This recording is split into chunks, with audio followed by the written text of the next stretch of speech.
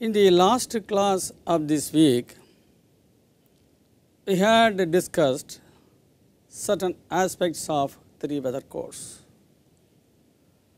In this class, we like to discuss the crop production risk and their management. Here, in the last week, we had a discussion about climate and weather. Now, I like to focus on these 2 terminologies with reference to crops. The climate of a particular area selects a particular crop to come up very well. So, climate is a major like an umbrella. It selects a particular crop. For example, apple in temperate countries. So, selection of a particular crop is done by the climate. The apple may not come in the plain areas of semi-arid climate or arid climate or subhumid climate. So, the climate selects a particular crop and the production of the selected crop is influenced by the weather that prevails within the climate. So, this is the climate, here you have the weather. Climate selects, the weather influences productivity. So, under open conditions, there is greater risk for crop production. I can say that we will be discussing about weather variability, rainfall variability. If you examine the parameter rainfall and the temperature, the weather variability with reference to rainfall would be more than 30% coefficient of variation. First, in the case of the temperature, it must be lesser than 20% CV. The variability is very greater for rainfall. So, as a result, the production is getting varied. That I call it as a risk.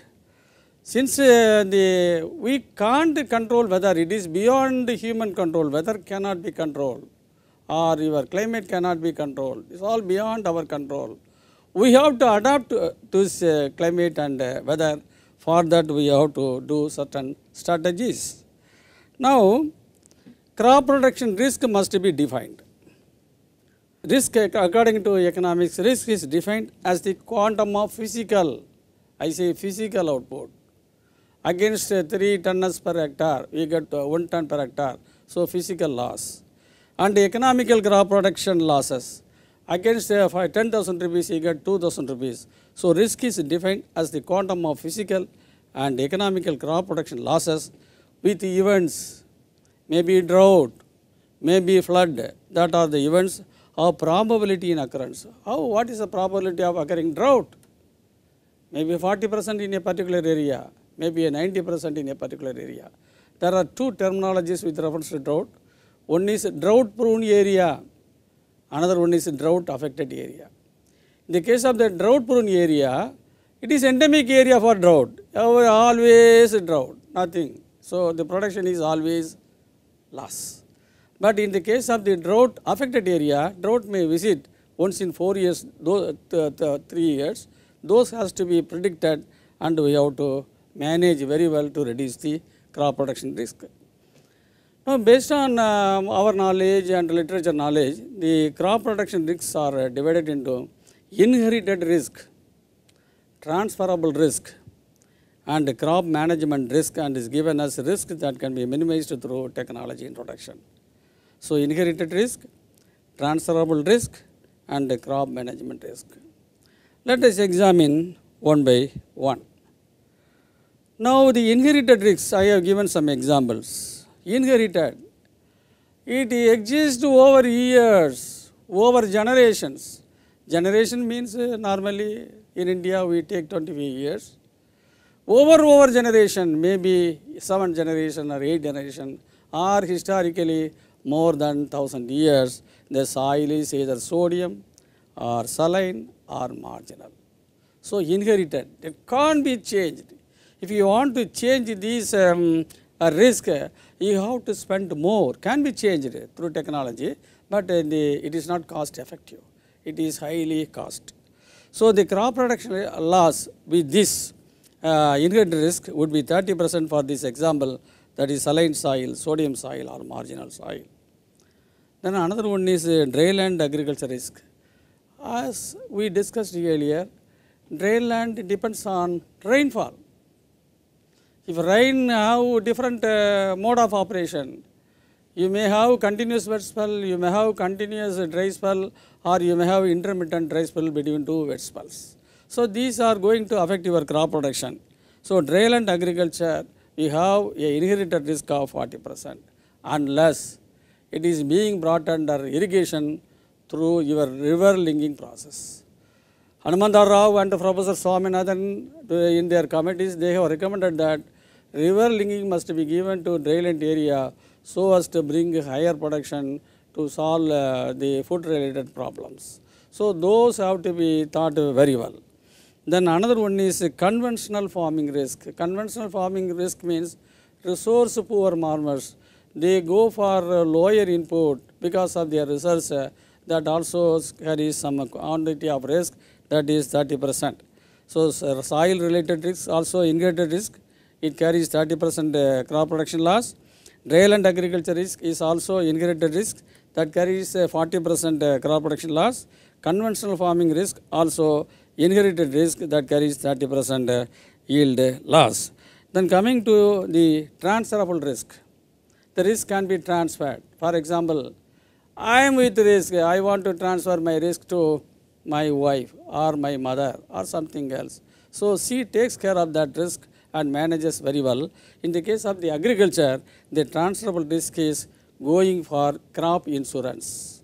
The farmers, considering your weather risk, they go for insurance, register by themselves, paying some premium, they transfer the risk to the other companies or other organization. One is drought, that carries the crop production loss 60 to 100%. Another one is flood, 100%. Flood means 100% yield loss. Then dry spell more than 15 days based on the crop stages, 40 to 60%. Wet spell more than 50 days, 60 to 80%. Pest and disease outbreak, 30 to 40%. Cyclone, 80 to 100%. Hailstorm, 60%. Abnormal wind speed, banana, sugarcane, that we discussed last week, 80 to 100%. These are all transferable risks. You can register with a crop insurance company so that this risk could be minimized properly. And the third one is your crop management risk, or risk can be minimized by technology introduction. So if you don't want to go for non-adoption of timely sowing, for example, in India wheat is being sown by your November. If you sow by December means your yield is going to be affected by the weather components. So this carries a 30% crop production loss. Poor weed control, nobody bothers, let it comes, then the yield loss would be 30%.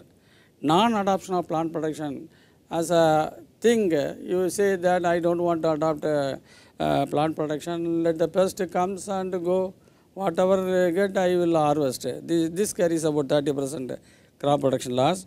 And unsustainable soil fertility management. We are not properly applying balanced fertilizer or the recommended fertilizer, then automatically it carries a crop production loss of 30%. Now, how to manage this risk? We were knowing about 3 types of risk: inherited risk, transferable risk, and your crop production management risk. So inherited risk means it is already existing over years, historically it is there. So if you want to improve it, go for land improvement, it is much expensive.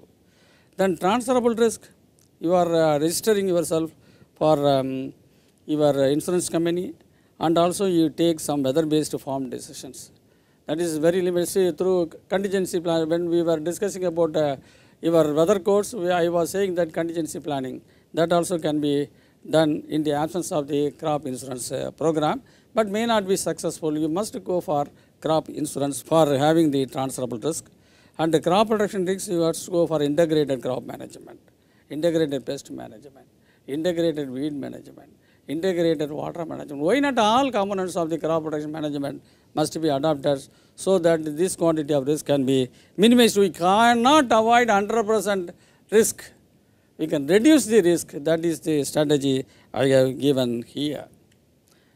Thank you very much. This is very important class. See, crop protection risks, because for taking weather-based agro advisories, you have to consider the crop protection risks at a greatest level. So, we will be discussing some more things in the next class. Thank you very much.